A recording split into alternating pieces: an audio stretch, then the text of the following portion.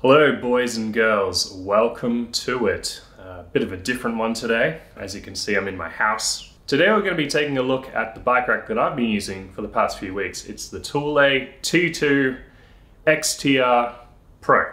I think I got that right. First of all, apologies if this is a bit disjointed. I went out the other day to film and I forgot to take my dead cat, and it was a particularly windy day. So there'll be a mixture of me talking here and myself talking on location, so apologies, but audio is important. This particular model retails for roughly $1,200 Australian, and on screen now is your local currency conversion for that. This also fits a wide range of different sizes, tire widths, tire diameters. I believe it's 20 inches up to 29 inches. Right here where we've got Sarah's bike. She's running the 2.8 inch on a 27.5 wheel. And of course at the back there, which you can kind of see, is mine that is running a 29 with a 2.4 inch. So for mountain bikes, you're pretty sorted. I've had my gravel bike on here before. That's got a 650B tires. I don't know what that is. The front wheel sits in this cradle, which is then clamped down with the clamp here very securely. There is absolutely no way your wheel is going to get out of there.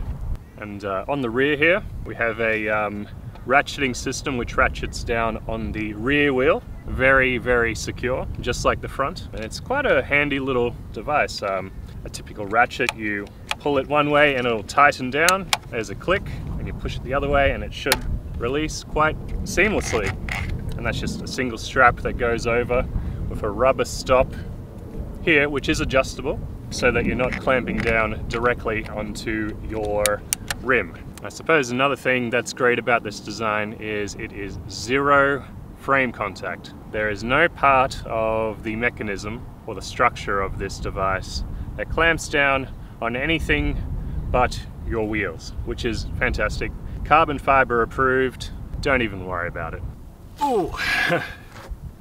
It has a weight limit of 55.5 kilograms, which means that not only can you throw your 5-inch tires on, but you can also throw your 5-inch e-bike tires on, because this is rated essentially at roughly 27-28 kilos per bike, which, I mean, realistically should get every single e-bike on here. It's a sturdy bit of kit.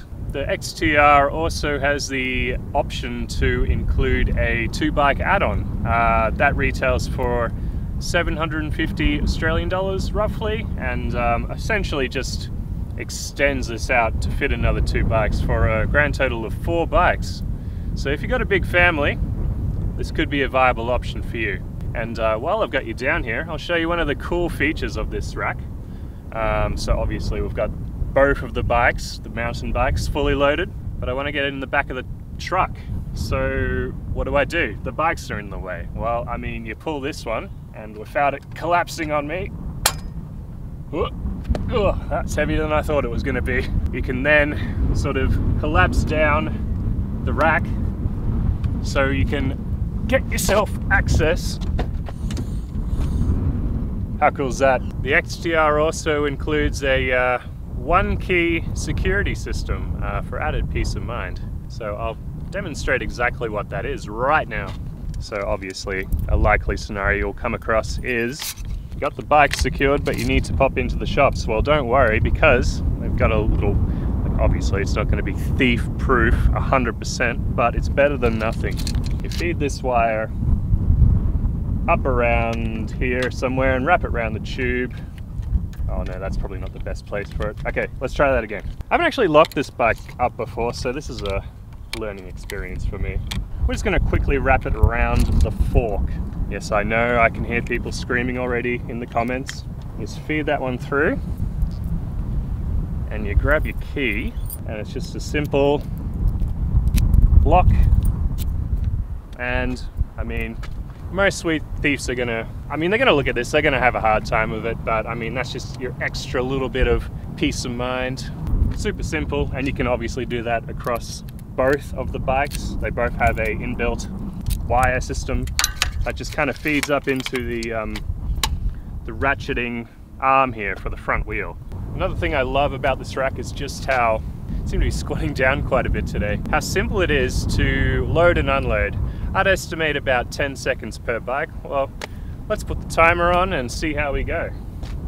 This one first. Hooked. Arm up. And the bike is out. All right, bike number 2. Off. Down. And there you go. When you're not using it, of course, you can just kind of fold these arms away. And with the pull of the same lever I demonstrated before, that will collapse the rack up against the back of the vehicle. And taking this thing on and off can't be easier. It's got a knob here, so as you can see, you can turn that for days and nothing's going to happen. But that is the knob that kind of locks the device onto the receiver. So right now I've got it wound up quite tightly, and that sort of pushes a wedge out from the mechanism to kind of sit it snug. It does do that sometimes, just been sitting there a while. And then it should just be as simple as pulling it out. Yep, there we go, and it's off. Another cool thing about it is it's got wheels. It's the XTR, and the R stands for rollers, I think. Anyway, it's got wheels, so you can do stuff like this. And then getting the rack back on the vehicle is just as simple.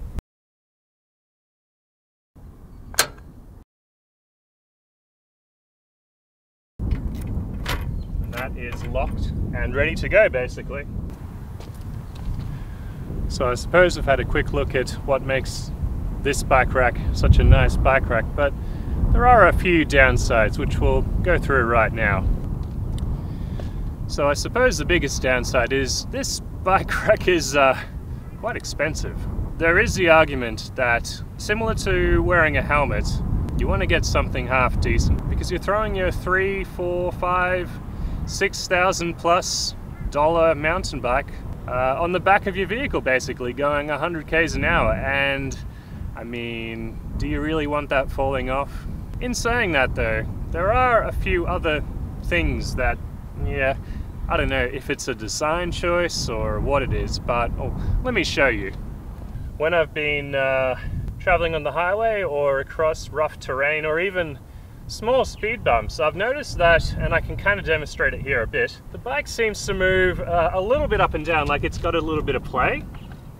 I don't know if you can really see that on camera, but there's like a distinct, like it's secure, it feels secure, but whenever you go over a bump, the bikes have a little bit of movement back and forth. It just has a bit of play between the down position and the lock position. It's a bit hard to describe, so yeah, let me demonstrate another way.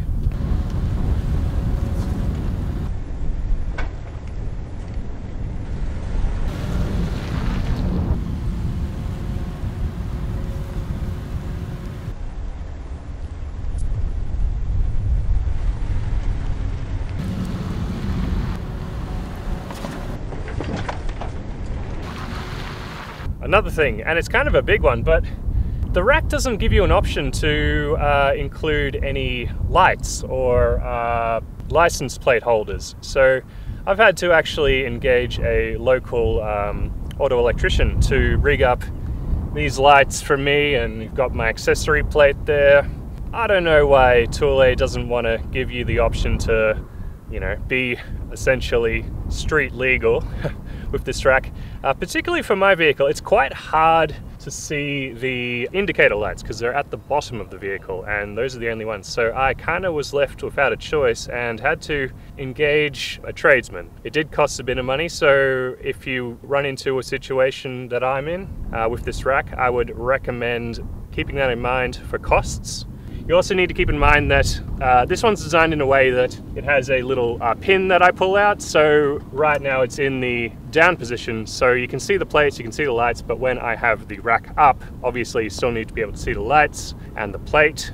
So I'm then able to unlock that mechanism and display the lights and plate when it's in the up position. So yeah, it's a bit complicated.